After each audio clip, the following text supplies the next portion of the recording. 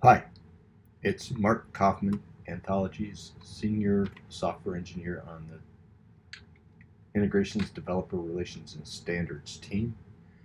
And I'm making this video to show you how to import our Swagger documentation into Postman. What you want to do is get onto the developer portal and then developer.anthology.com and then hit Explore. And what you're going to see here is you're going to see a list of our APIs, the Learn APIs. And so let's say you want to do what you know is the current version. I believe we're on 3900.84 right now. If you go with this one, you'll see it's 3900.84. You'll get the 3900.84 APIs. But if you want to specify like an upcoming release and you want to look at those or a prior release, you can pick here. Note that we actually have no Learn instances, or we should have no Learn instances that are on the 3800 builds. Maybe you have a very old self-hosted instance that is somehow still running. The license should have expired by now. But so let's just get move forward here. We'll do 3900.84, and you'll see that now this URL that we were looking at a moment ago for the APIs has changed to specify 3900.84. So we'll go ahead and we'll just select that and we'll say copy link address. Now what I can do over here in Postman is I can go to collections, or actually APIs I think is where I want to be.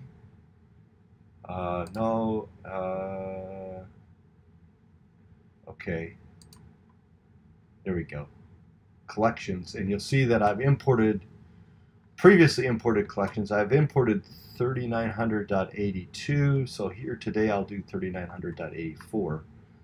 So I can go to here, create new collection.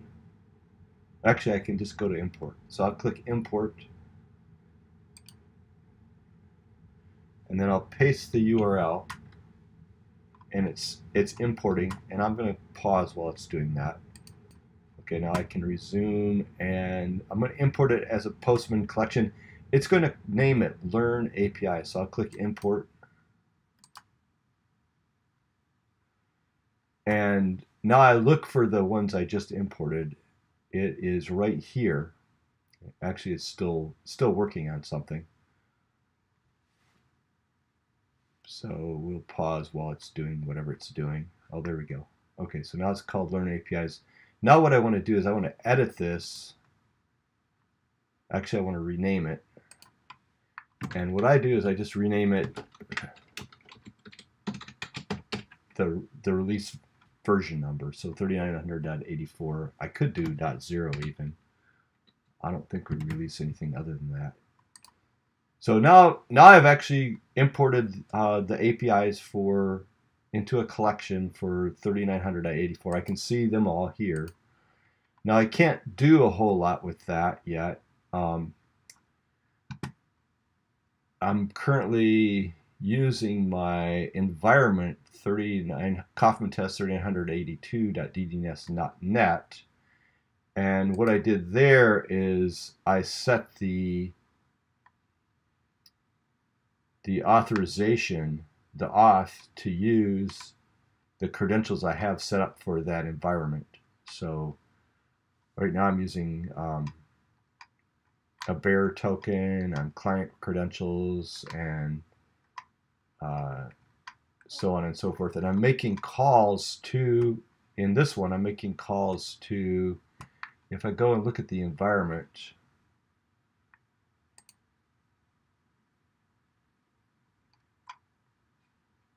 that environment, you see I'm making calls to that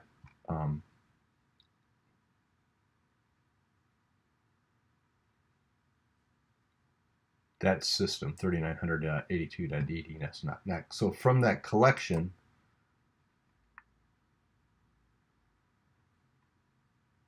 in 3900.84, I'm still using that environment. So I should be able to make a call to that system and get content.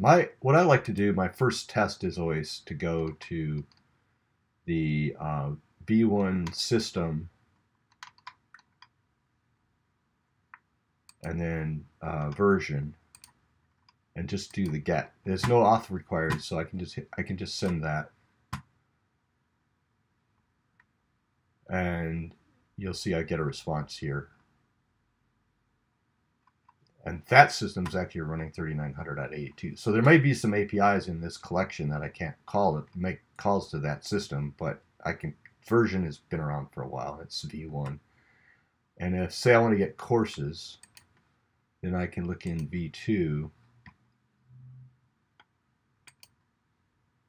and go to courses and get courses.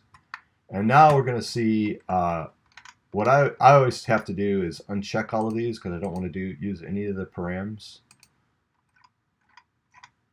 And I want to just get courses, and we're going to see a failure here because I've not authed against the system. So if I go to authorization, I could change that to use the collection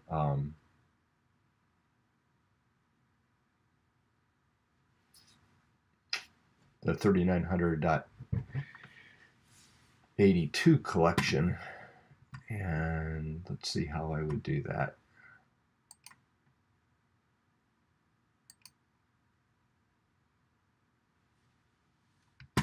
Pause while I do that. Okay, I would need to set up the authorization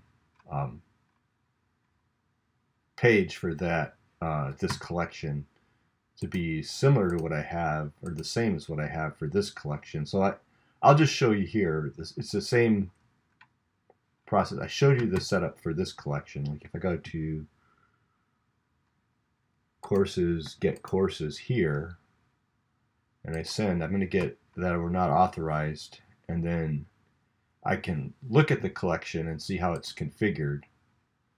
And it's configured to use the request headers, OAuth2, client credentials. I've got the key and the secret, and these are being pulled from the environment that I showed you earlier. So if I go back to my get courses and I go to authorization and I click here, and then I say get new access token. Now we've got our token. I can proceed. I say use token. So now I can come back here to my get courses and send, and I'll get the courses on the system.